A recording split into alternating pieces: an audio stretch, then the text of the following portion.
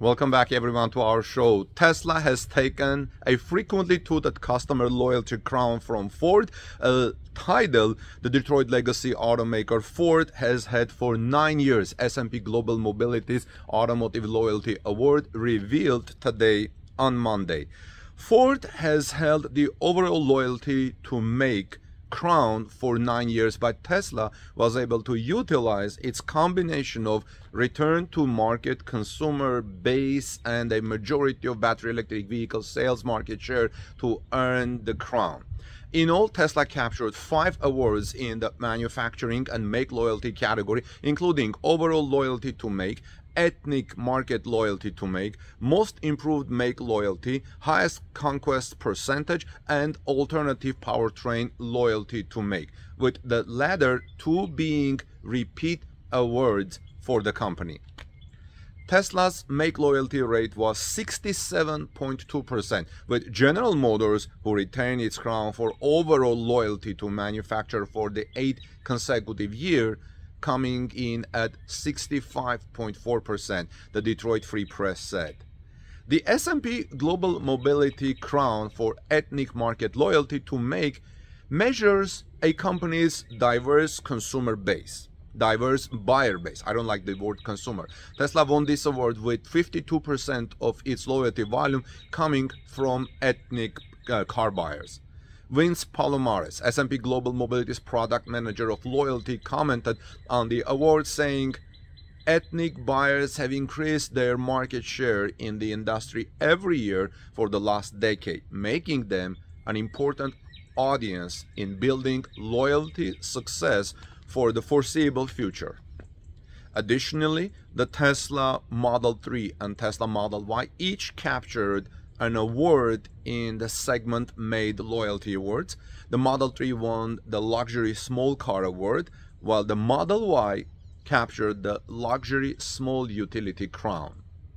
The process that S&P Global Mobility uses to determine its loyalty awards is explained as, quote, "Loyalty is determined when a household that owns a new vehicle returns to market and acquires another new vehicle of the same make, model, or manufacturer, basically from the same company. The newly acquired vehicle may be either a replacement or an addition to the household fleet." It is no secret that Tesla has had to fend off competition for the last several years. While startups have not necessarily tested the same level of success, legacy automakers have made more of a dent in Tesla's market share, as the Mustang Mach-E, Chevrolet Bolt EV, and other legacy-made electric vehicles have been the Model 3 and Model Y's biggest competitors. In the meantime, on March 1st, there will be probably a history in the making. Tesla may deliver biggest moment in the car industry since Model T. To be more precise, here's what's going to probably happen. We may be about to witness the most significant moment in the automotive history since Henry Ford developed the Model T mass-producing line over a century ago. More and more evidence suggests that Tesla's Investor Day event this week on March 1st will mark the beginning of a new era in automotive manufacturing. One in which electric vehicles are not only much cheaper to run and maintain than petrol and diesel cars, but also cheaper to make, cheaper than gas cars to make. Following Tesla's Autonomy Day in 2019, Battery Day in 2020, AI Day in 2021, and AI Day 2 in 2022, Investor Day is the latest in series of 5 broadcast events providing details on the technology Tesla has been developing and what it has planned for the future. As confirmed by an Elon Musk tweet 2 weeks ago, Investor Day will be all about manufacturing and scaling production, the final piece in Tesla's mission to accelerate the transition to electrified transport. Now, why is electric vehicle manufacturing so important that we're paying this much attention on it? There are currently over 1 billion petrol, means gas and diesel cars in the world. That's 1 billion exhaust pipes spewing out toxic pollution in the air we all breathe every day. 1 billion exhaust pipes pumping carbon dioxide into the Earth's atmosphere, making up over 20% of annual global emissions. If humans want to get the cancer-causing toxic air pollution out of our cities, and if we want to maximize our chances of halting the climate crisis and having a livable planet, we need to get the billion gas and diesel car boxes off our roads as soon as possible. Get them out of our roads as soon as possible. The most logical first step in achieving this is to stop selling new toxic cars, which just make the problem worse.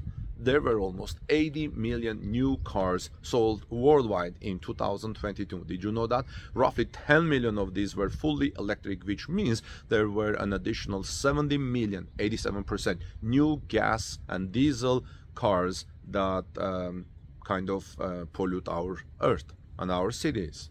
The average life of these fossil burning cars is over 10 years, meaning that all the gas and diesel cars sold in 2022 in the world will still be polluting our cities into our lungs by 2032.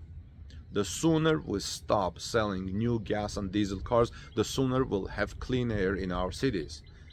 There are three key objectives to accelerate a transition away from these pollution pumping machines.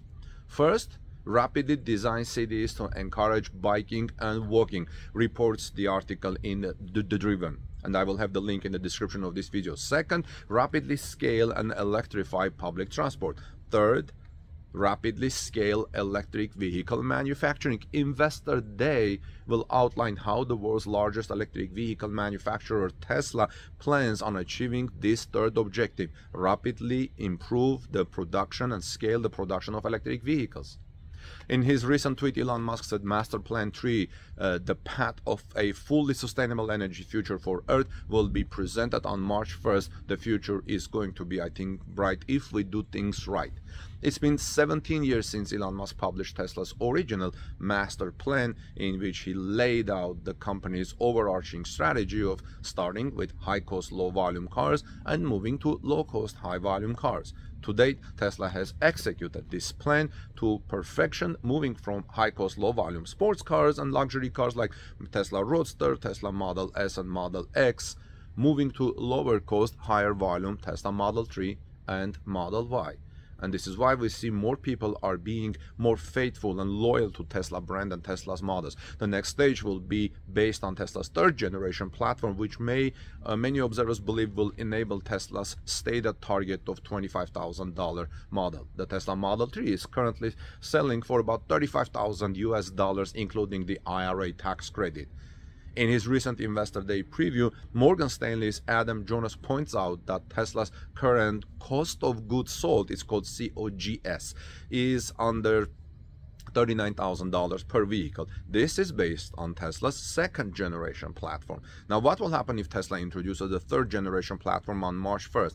Investor Day will reveal how significant advances in Tesla's manufacturing will drive the cost of goods sold of Tesla's third generation platform towards a $25,000 mark. Subscribe to our channel as I'm going to report all of that as they become available in the next couple of days, friends. This is Armen Haria from TorqueNews.com. Let me know your thoughts about Tesla's new coming vehicles, the new platforms, and the loyalty. How loyal have you been to Tesla if you're a Tesla owner or maybe thinking to buying a Tesla? Let us know your thoughts in the comment section below. Give us thumbs up if you found this report useful and helpful. God bless you, and I'll see you soon in our next report.